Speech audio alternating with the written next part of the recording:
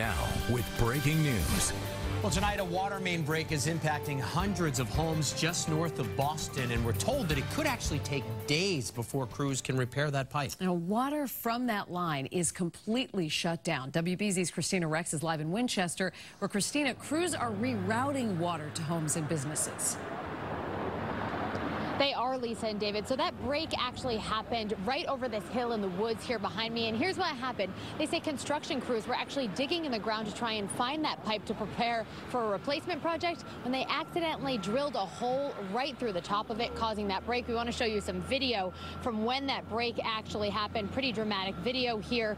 And this is going to affect 6 towns, we're told, an estimated 150,000 people. So if you live in Stoneham, Reading, Winchester, Wakefield, Wilmington, or Woburn, here's what you're going to have to deal with. Crews have rerouted the water in the hopes that you'll still have normal water pressure, but there is a chance you could have reduced water pressure. You could also see your water turning brown or rusty. If that is the case, it's recommended that you let that water run for a while until it turns clear before you drink it or clean with it.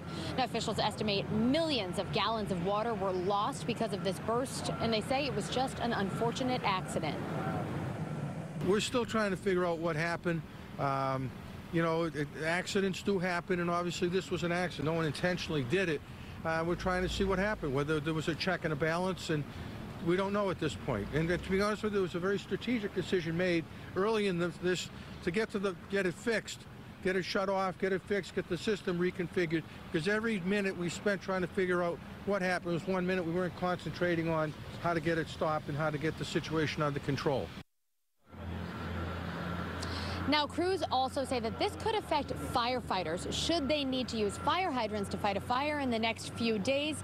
They say that so far the pressure looks good and that situation looks to be in a good position right now, but this could take several days, they say, to fix. Live in Winchester, Kristina Rex, WBZ News. Kristina,